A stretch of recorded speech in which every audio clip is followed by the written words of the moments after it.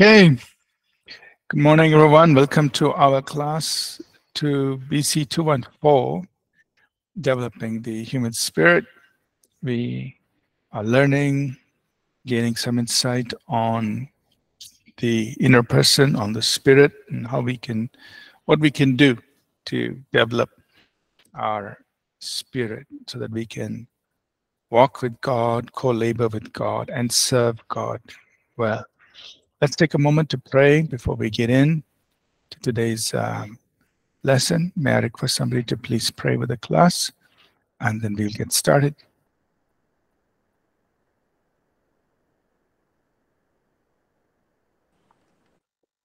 Let's pray. Dear Heavenly Father, we come to you under the name of Jesus. We thank you for this day. We thank you for the class we're about to have. We thank you that you're a God who lives within us. We thank you for your Holy Spirit. We thank you for the Spirit that you have given us. God, as we are learning more about developing our spirit, help us to understand the deep truths in your Bible and to get more closer in our relationship with you so that we can be a blessing to others. Be with us and guide us throughout the session. We bless our pastor and we pray for all our classmates. Give us good Wi-Fi connection throughout the session and let everything that we do be done for your glory. In Jesus' name I pray. Amen. Amen. Thank you. All right. So today we're going to, last week we talked about living, walking, and being led by the Spirit. So very important that as we are developing our spirit, we come into this place where we are living in the Spirit, walking in the Spirit, and being led by the Holy Spirit. So we looked at two parallel passages, Ephesians 5 and Galatians 5. Today, we want to talk about the functions of the human spirit. So the human spirit being in us, what functions does the human spirit serve? Now, we are talking about, of course, the born-again human spirit and how the human spirit serves us. What is important functions? So we talked about the 5 faculties of this human spirit, which we need to keep on developing, getting better at. The 5 faculties in our ability to see, hear, sense, and smell and taste in the spirit. Now we're talking about 7 functions of the human spirit, and I will just outline them and then talk about each of these 7 functions. The 7 functions that we're going to look at, one is conscience. Then second has to do with knowing or knowledge. Third is communion, or we could use the word fellowship. Fourth, and I'm just using the word container, or we can use the word dispenser, container or dispenser, or being a channel. A 5th function is identity, or having this the true characteristics or the identity of the person. Number 6 is action. That means we can actually do things in the spirit. And number 7, growth, which is growing into Christ-likeness. So we want to talk about these 7 functions. That means we need to understand that the human spirit is actually to be developed, and it serves in this manner within us. And when we want to get things done, we want to operate from the spirit into the natural, this becomes very important. So we talk about each one. Number 1, conscience. What is conscience? Conscience is the voice of the spirit, of the human spirit. It is the voice of the human spirit. It is the human spirit speaking. That is conscience.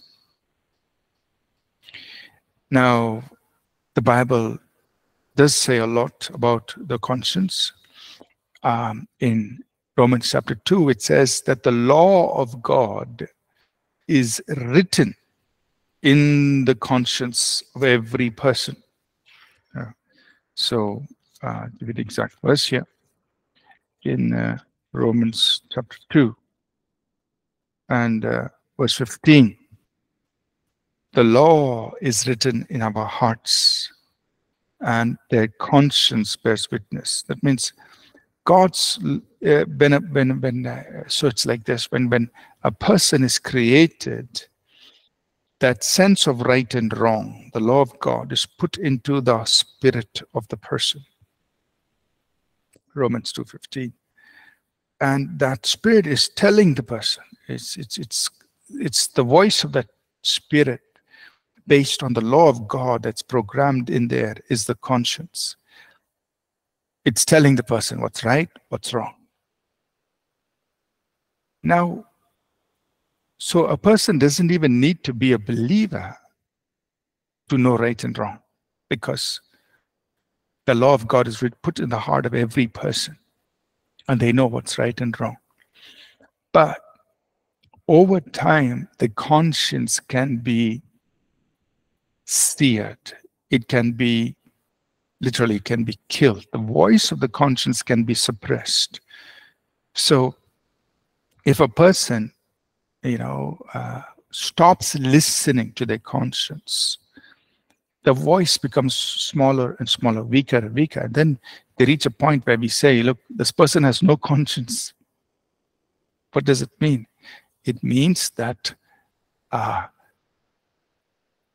voice of their own spirit has been so suppressed, they don't feel bad about doing the wrong thing, and their conscience is no longer correcting them.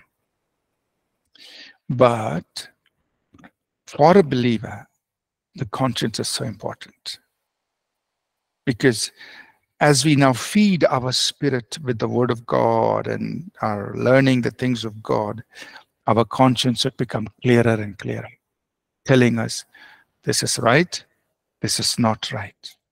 And if you turn with me to Acts chapter 21, the Apostle Paul, Acts 20. Sorry, let me give you the exact verse. Yeah.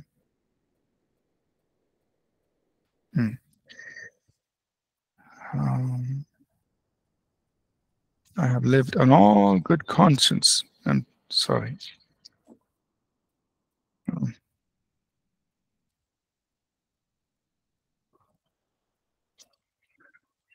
Acts 21.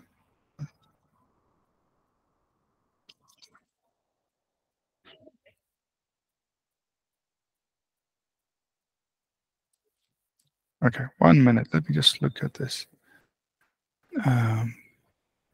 Where Paul says, the Apostle Paul, I'm just looking for that verse there, when Paul is saying, brethren, I have lived in all good conscience. 23 verse 1, Pastor. Okay, 23 verse 1. Thank you. That's the verse. Acts 23 verse 1. Acts 23 verse 1. Thank you, John. So the Apostle Paul says, I have lived in all good conscience before God until this day. Right? So he is,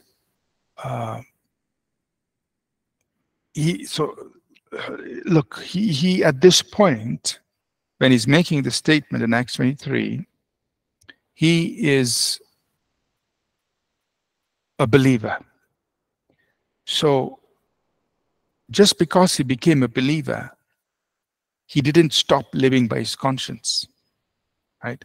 So you can imagine, before he was under the law, he wasn't a believer, but he was following the law. So he had his conscience being active. He was trying to do what's right, follow the right thing and avoid the wrong. Now, Paul becomes a believer. He's a preacher of the gospel. He's continuing, he's serving God. But what we can see is he's continuing to live by his conscience. And so here in Acts 23, he says, I have lived in all good conscience before God until this day. The point is this: as believers, we don't stop living by our conscience. In fact, as believers, our conscience, the voice of our own spirit, should become clearer, and it should become more louder, stronger. So that's the function of the Spirit. So how do we make use of this in our decisions? When you're making decision, you simply have to ask, what is my conscience telling me? Because our conscience is going to tell us right and wrong. And like Paul is saying, I have lived with a good conscience or a clear conscience. That means I did not go against my own conscience. I followed my conscience. So sometimes we think about even believers. And so like, how could that person even do that? I mean, wouldn't his conscience have told him that was wrong? And yet they went ahead and did some wrong thing. Why? Because they were not listening to their own conscience. They were not paying attention to their own conscience telling them, hey, this is wrong. Don't do it.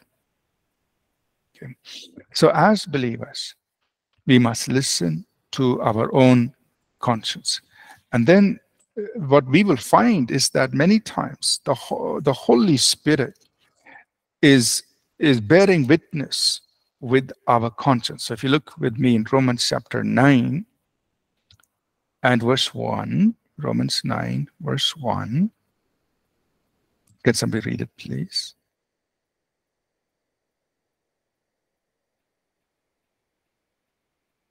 Romans 9, verse 1. Romans 9, verse 1. I tell the truth in Christ, I'm not lying. My conscience also bearing me witness in the Holy Spirit. So now, our conscience, and there is also the work of the Holy Spirit. So the conscience is bearing witness. It's actually telling me the same thing that the Holy Spirit wants to tell me.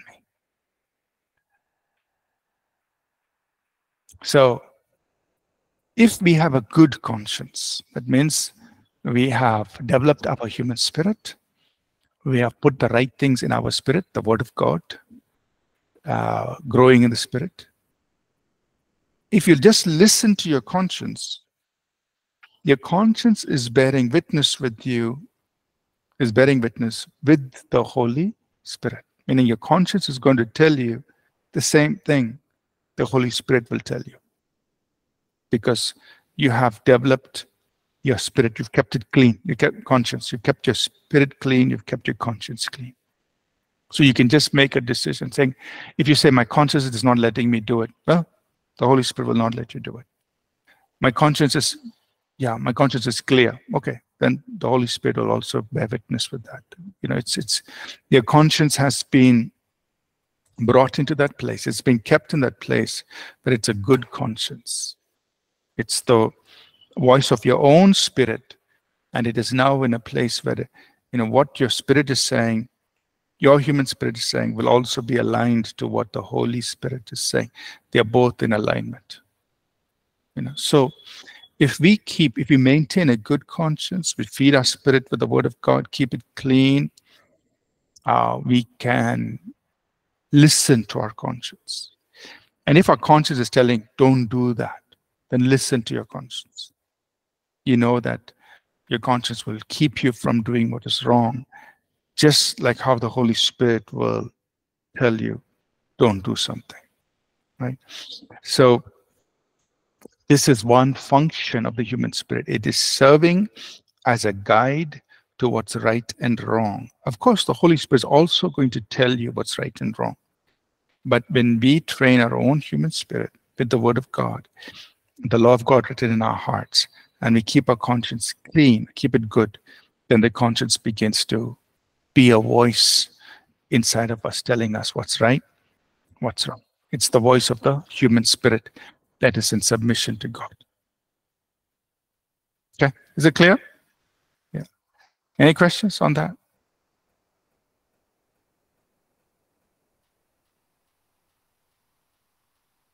It's clear? Everyone's following? Okay.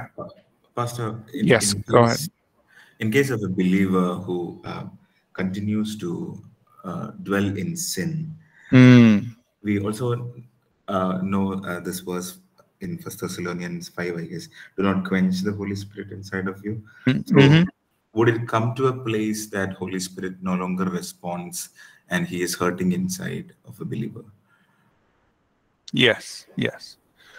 So, see, what happens is the conscience can be seared. So, if you look at example of 1 Timothy chapter 4, verse 2, Paul is telling us, that people can have a seared conscience. That means seared actually means like if you take a hot iron and you put it on, a person's, put on skin, it really burns, and eventually that part, becomes a scab, and it's burnt, it's hurt, it cannot feel. It's almost like that. So for a believer, if he fails to listen to his own conscience, he is searing, he's subduing or suppressing his own conscience. If he is failing to listen to the Holy Spirit, he is grieving the Holy Spirit. So there are two dynamics happening here. One is his own conscience, the voice of his own conscience. If a believer is not paying attention to his own conscience, he is going to suppress the voice of his own conscience. The Holy Spirit is also speaking to us as believers. The Holy Spirit is guiding us. He is motivating us. He's also at work.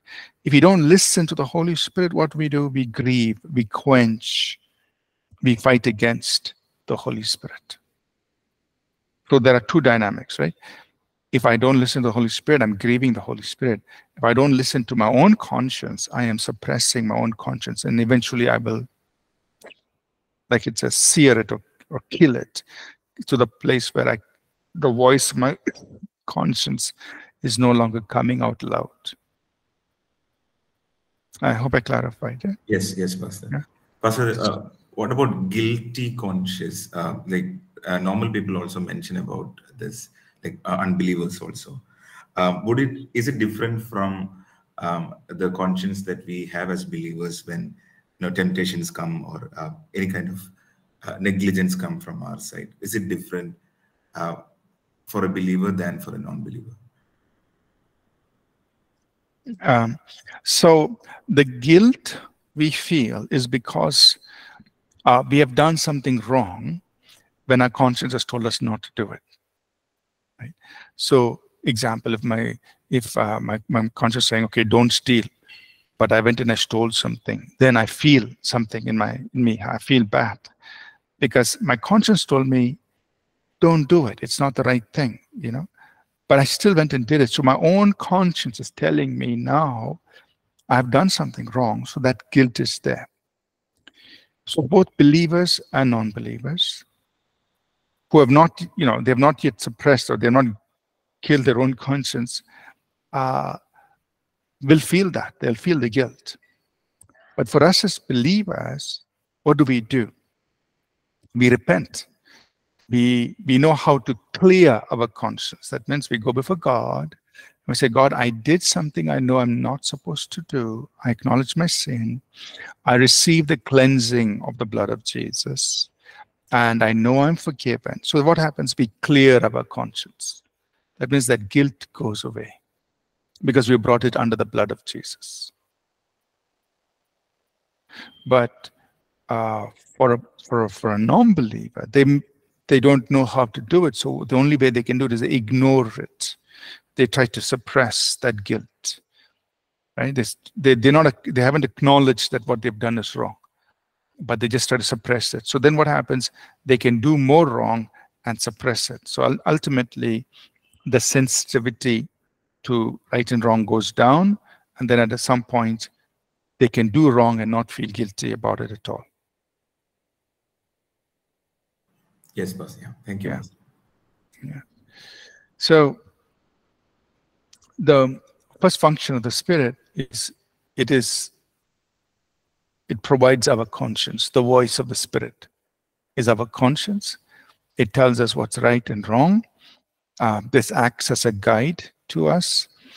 And this is in addition to the witness of the Holy Spirit, right? And many times, if we have a good conscience, then the voice of the conscience will agree with the voice of the Spirit. But our responsibility is to have a good conscience, keep our conscience good, clean, clear, and don't suppress it. And as we do the things we have learned in this course, right, to build up our spirit, then our conscience is going to become very clear.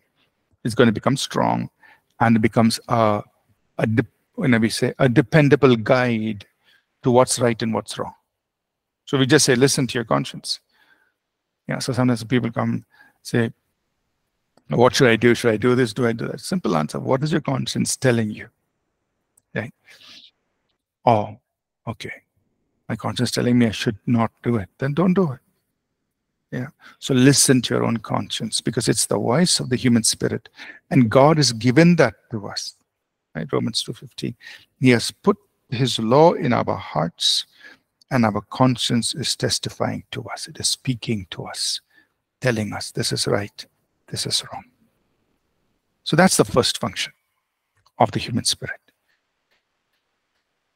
And it is a useful thing, especially when you're trying to make decisions. It's okay, what do I feel in my conscience? Does my conscience let me do this? And if you feel like, no, my conscience is not letting me do it, don't do it.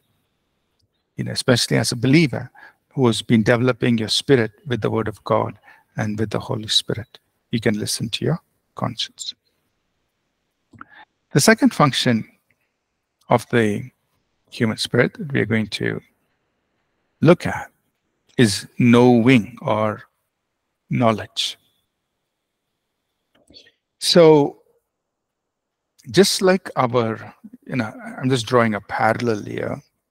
Just like as our soul becomes a repository of information or knowledge about natural things, right? So we engage with this world, we understand, we learn.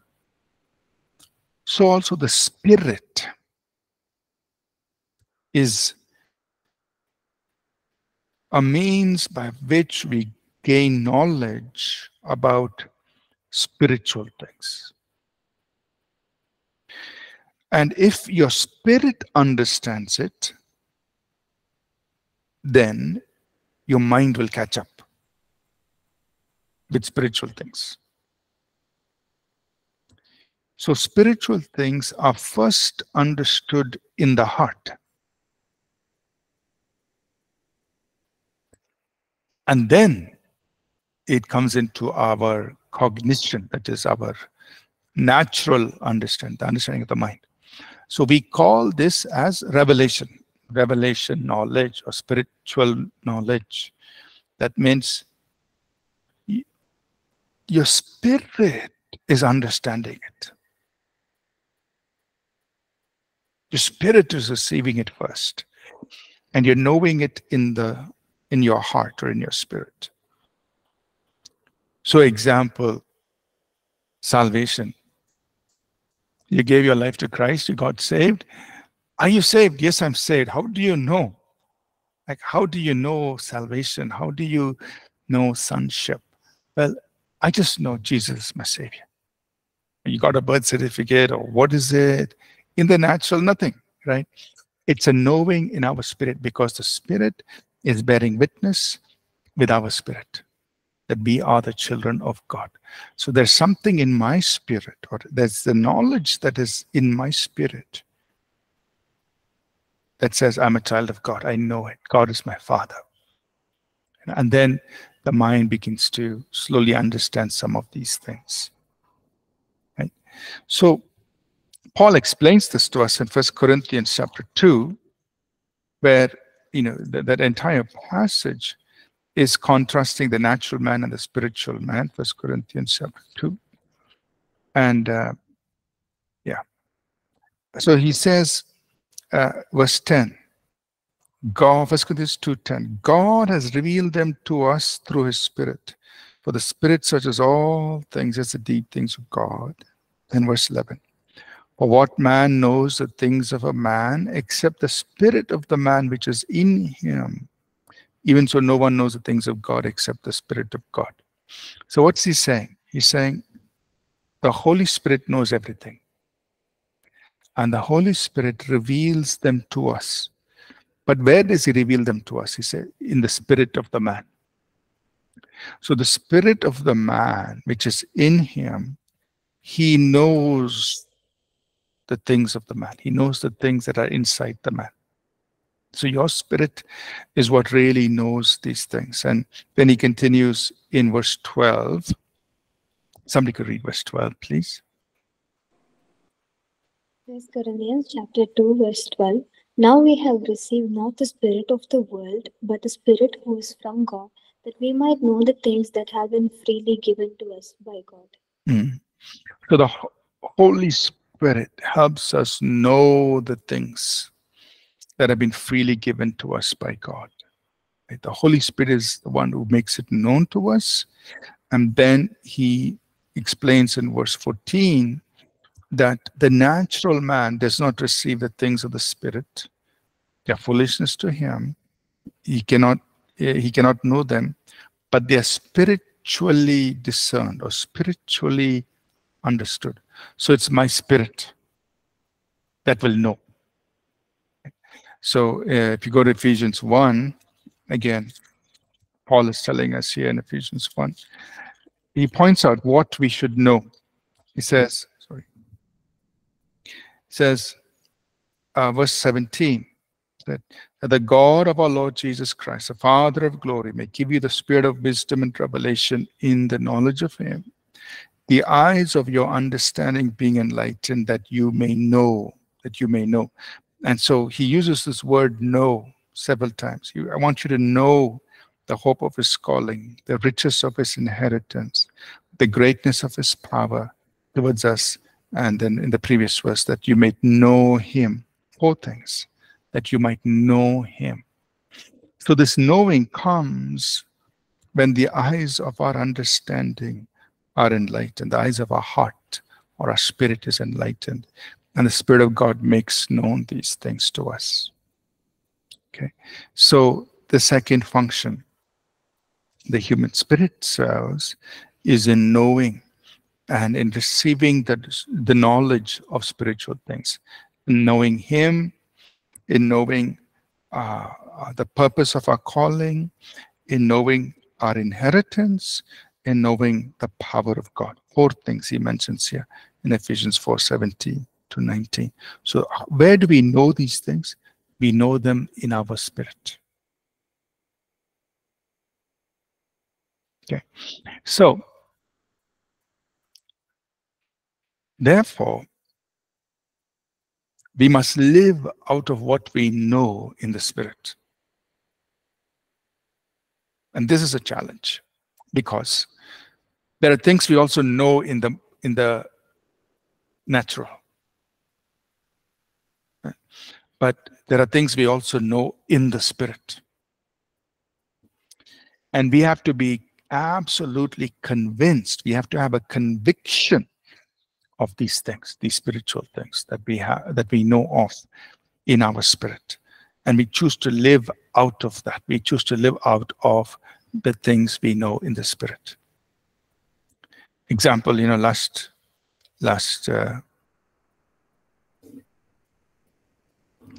I think it was Saturday, last Saturday. This happened in a place where we stay. So one of our there's this another brother and his wife who live right in the building next to us, and I found out that Saturday morning that one of their cats had slipped out of the house and gone somewhere, disappeared. And that happened on Thursday night. So Thursday, Friday, this was Saturday morning. The cat had not come back, and they were so very disturbed. The first time I heard it, I mean, I didn't think about it so much, but I just, and I could see this brother was very, very disturbed. But at that moment, the thought that went through my mind was, why didn't we send the angels of God to bring the cat back? Right?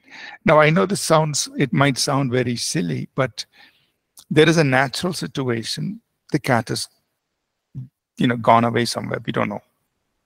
They lost the cat. The family's been very upset.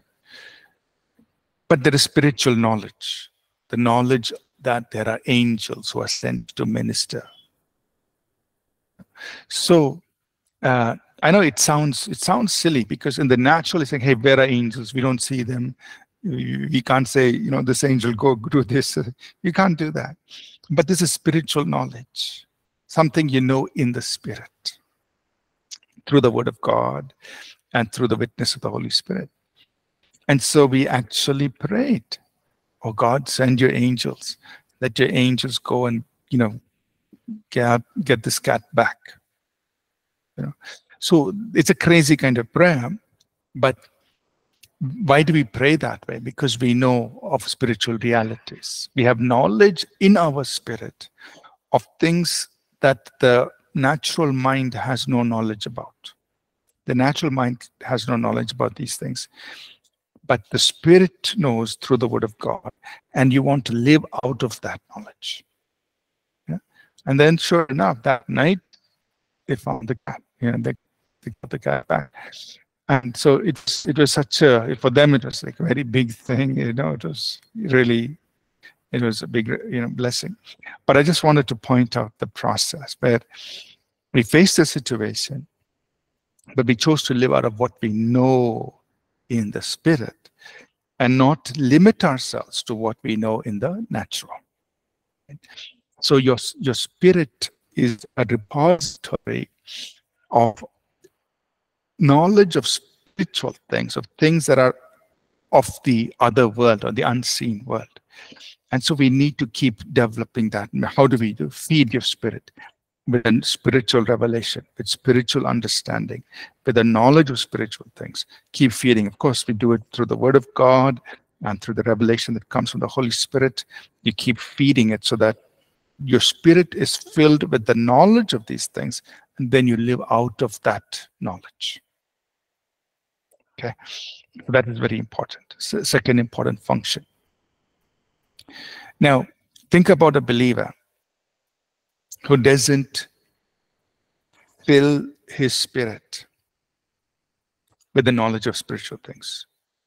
Then what happens? Then this believer will be living primarily out of the knowledge of natural things, with just the natural knowledge. Whereas the spirit has not been developed, it has not been filled with the knowledge of spiritual things, and so they're not living out of that knowledge. They don't have that knowledge to live out of, and so their life is just very confined to the knowledge of natural things. But really, we have to fill our spirit with spiritual revelation and knowledge. So that's the second function. Third function, our spirit enables us to commune with God. So this is important, because this is the place where we build relationship with God, right? Communion with God, fellowship with God. It happens in the spirit. It is spirit to spirit. So we have been designed by God as spirit beings so that our spirit can commune with God. Which means even when the mind and the body may be feeling tired or maybe feeling whatever. The mind of the body can go through lots of things, but our spirit can still commune with God. We can still fellowship with God. We can still engage with God. Now, the problem is many times we let our mind or our body dictate our communion with God. Example, oh, I'm feeling sad, I'm not going to pray. Well, I know we all feel sad, or we could feel upset about something that happened, or we could feel disturbed about something that happened. But my communion with God should not be dictated by my feeling, because my spirit is what communes with God. So while I may feel, it is a genuine emotion, something has happened. Of course, we feel the emotion. We feel sad or disturbed or troubled or whatever. We're feeling it. Yeah. But I can still commune with God in my spirit. I shouldn't let the feeling suppress. No. My spirit was designed to commune with God. So in my spirit, I can still reach out to God. Say, God, I know I'm feeling like this, but I'm going to fellowship with you. I can worship you. I can hear from you. I can be close to you. I can draw strength from you. I can draw encouragement from you. I can listen to what you are saying in my spirit. That communion with God can still happen, even despite what's happening in the soul and in the body. So that's important to understand, that the spirit, one of the functions of this human spirit, is to have communion with God. And that communion should not be dictated by soul and body. Now, of course, our body needs rest, our soul needs, but mind needs rest, and we give time to take care of that. I understand that. But what I'm trying to emphasize is there are times when we can commune with God, even if the soul and the body may not be fully, excited about that. So continue to develop this aspect of communion. Your spirit was designed for communion. That's one of the functions of the spirit. And you and I can continue to keep growing in our fellowship, in our communion with God. Number 4 is the spirit is a container. That means you can fill up in order to pour out. So you must understand the function. But if this container is empty, it's going to be difficult to pour out. So my spirit is a container. It's a carrier, it's a dispenser, or you can use the word channel. So, all these words are very, very meaningful. It's a container, it's a carrier, it's a dispenser, it's a channel. That means out of my spirit, I can release, I can give. So in the natural example, suppose I have my wallet and, I have a certain amount of money in my wallet. Somebody comes and asks me for something, and if it's in my wallet, I can give it because I have it. I can give it. Now that's in the natural. In the spiritual, your spirit is a carrier. It's a reservoir. It's a place where you deposit and withdraw. It's a place through which you dispense the grace, the power, the glory of God. So you say, from your spirit you release. From your spirit you release. Right? So that is so important. And here again, I want us to emphasize keeping the spirit function independent of natural. That means sometimes in the natural, you may feel weak, you may feel inadequate, you may feel insufficient, etc. But you can still dispense. I think one example to illustrate this is in John 4, when Jesus was by the well in Samaria. Jesus was tired and he was thirsty. So in the natural, you can just imagine, he may not have been feeling very great, tired, thirsty, sitting by the well. But the woman comes to draw water. But at that moment, he is dispensing the power of God, the glory of God, because He has a word of knowledge for this woman. Go call your husband. So I don't have any husband. It's okay. The man you're living is, you've had 5 husbands. The man you're living now is not your husband. So what's happening? You can imagine, physically, he must be very tired. He's been walking. He's sitting there. Disciples have gone into the village to buy food. He's waiting. But at that time, out of the Spirit, he is ministering. And he's releasing a word of knowledge which impacts this woman's life. And her whole life is changed. She goes and calls people from the village. Right? So your spirit is a container. It's a carrier. It's a reservoir. It's a dispenser. It's a channel of the glory and the power of God, all that God has put in you.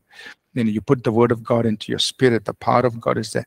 And from your spirit, you're going to release, or you're going to pour out, whatever, however you want to look at it. But it is through your spirit that the grace, the glory, the power of God is going to be released. And you and I can be intentional about it. God, I want to release into this person or minister to this person. Last 2 things. Sorry, we got 3 more things here. Identity. This is important. That just as in the natural we have identity, your spirit is carrying your identity in the spiritual world. So when the spiritual world looks at you, they're not looking at your outer form, the natural. They're looking at your identity in the spirit. So, in Acts 19, when the evil spirits are speaking, they say, Paul, Jesus, I know. Paul, I know. Who are you? That means in the spiritual realm, they have recognized Jesus, of course, that's the Lord. And they recognize this man, Paul.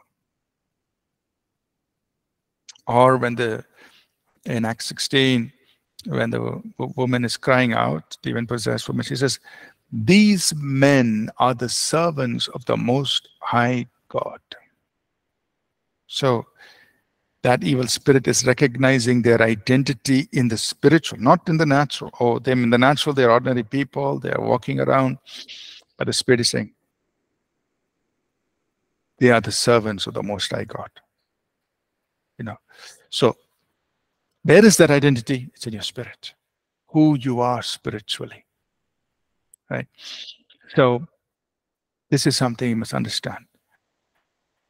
You are carrying an identity. Your spirit is carrying an identity in the spirit world.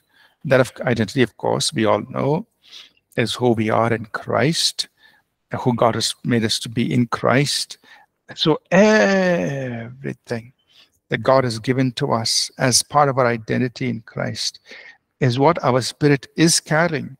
The problem is, earlier, point number 2, we must know this.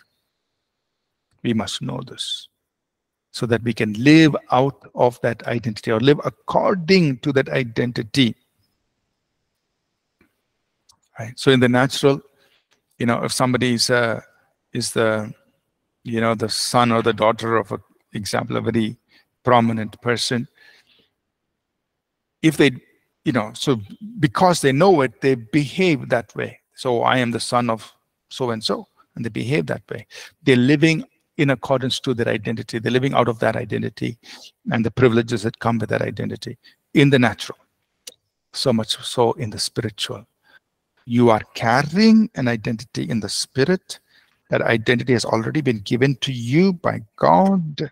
And we must know that identity and live out or live in accordance to that identity.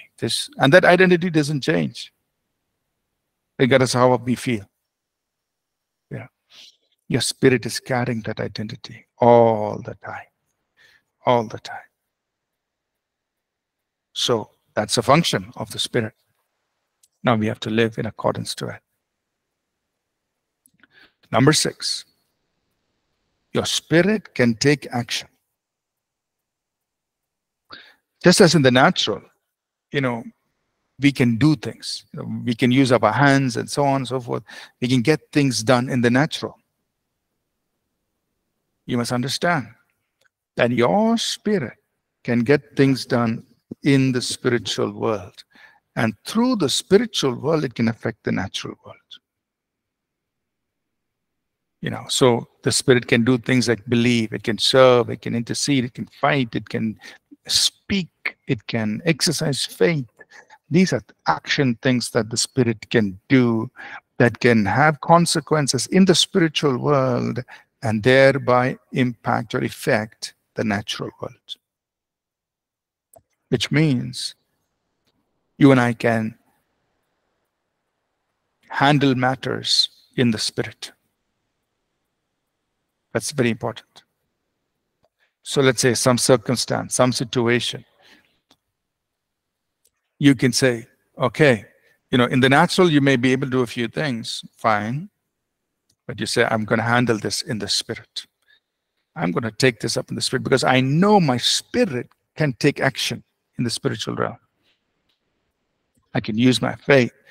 I can pray. I can make declarations. I can, intercede. I can stand before God and pray. I can take action in the spiritual realm and thereby affect the natural realm.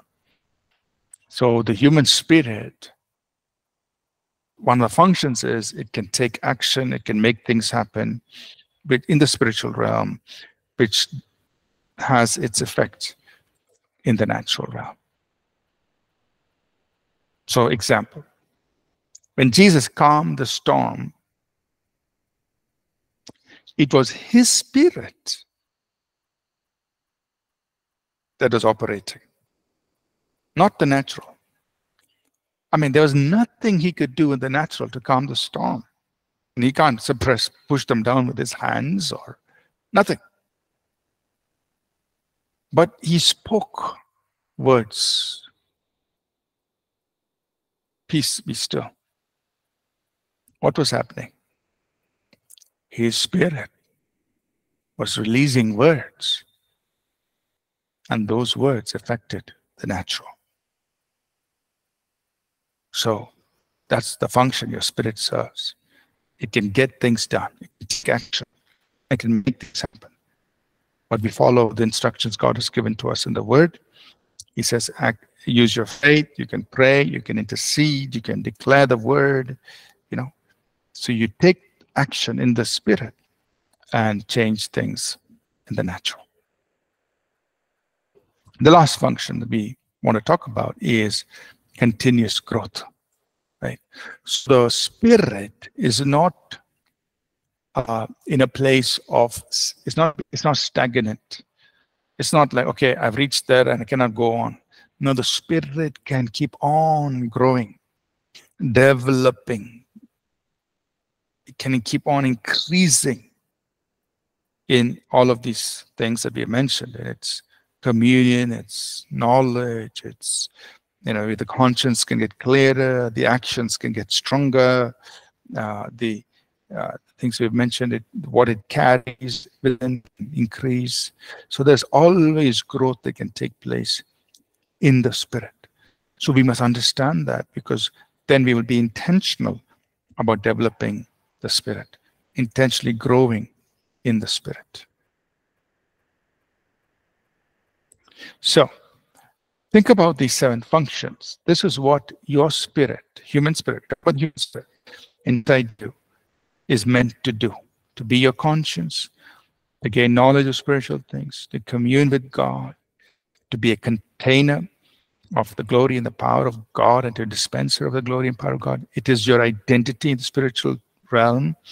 It can do things, can take action, and it can continually grow and develop.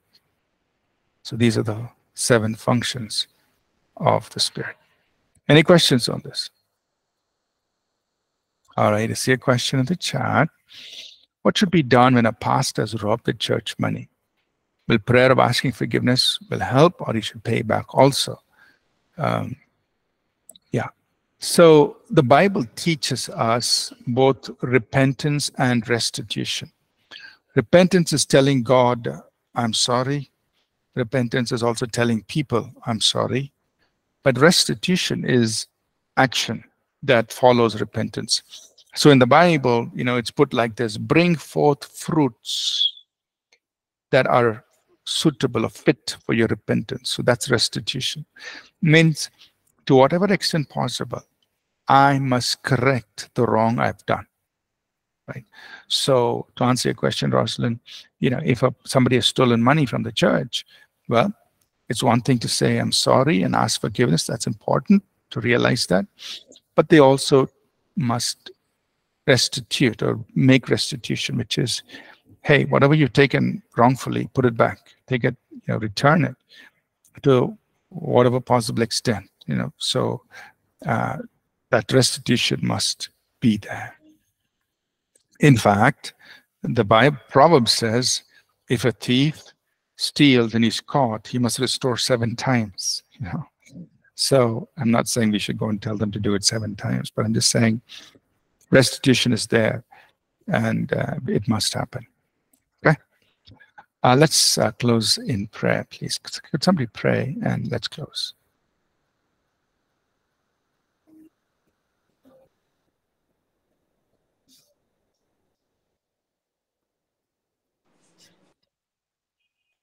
Yes. Dear Heavenly Father, we come to you under the name of Jesus. We thank you for this day. We thank you for the truths that we learned today. We thank you for the Spirit. We thank you for the functions that we can do through our Spirit. We thank you that we can keep developing in our spirit, and we can change the natural realm through the spiritual realm. Lord, we thank you for the authority that you have given us, your love, your amazing grace, the power that you have placed within us. God, we stand in awe of you. We stand in awe of your works, and we thank you for all these things, Lord. And God, I pray that each and everything that we learned today about the Spirit, the consciousness, the identity, the container, the knowledge, and God, whatever we learn, God, I pray that we will keep growing in those areas by getting deeper into your word, by spending more time with you, and by listening to you, so that we can be a blessing to others, so that we can live a life that glorifies you, Lord. We give you all the glory and honor in Jesus' name, I pray. Amen. Amen. Thank you. Thank you, everyone. God bless. We'll continue this next week. See you. God bless. Thank you, Pastor. Thank you. Thank you, everyone.